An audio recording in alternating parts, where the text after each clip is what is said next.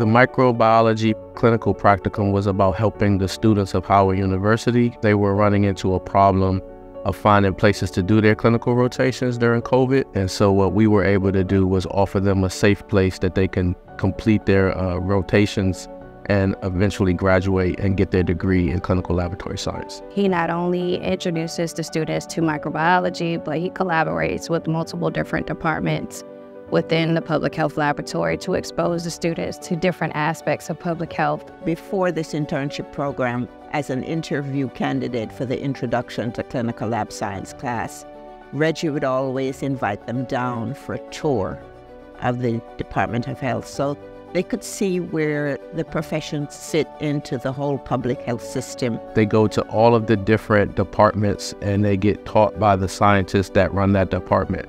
So the scientists that are running the programs that help our city and that are partnering with the CDC and the FDA and things like that, these are the scientists that are helping the students. Not just microbiology, but chemistry, immunology, virology, and even next generation sequencing, which are things that they may not be introduced to on the school level. We're not teaching them things that are in the past, but rather things that are in the future. My ambition is to see others not have to go through what I had to go through. I remember one day saying to him, "Reggie, why are you always late?"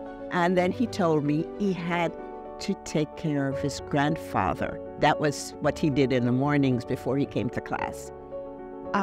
You know, it seemed then to sort of foreshadow that he would always be in healthcare, always taking care of people. Mr. Reginald Blackwell is a team player. He is a dedicated employee, detail-oriented, and results-driven. He was a very dedicated and hardworking student. He never gave up. Even when he struggled, you could see he never gave up. I help people most places I go, so this is just another way that I've been blessed to have the opportunity to be helpful to others.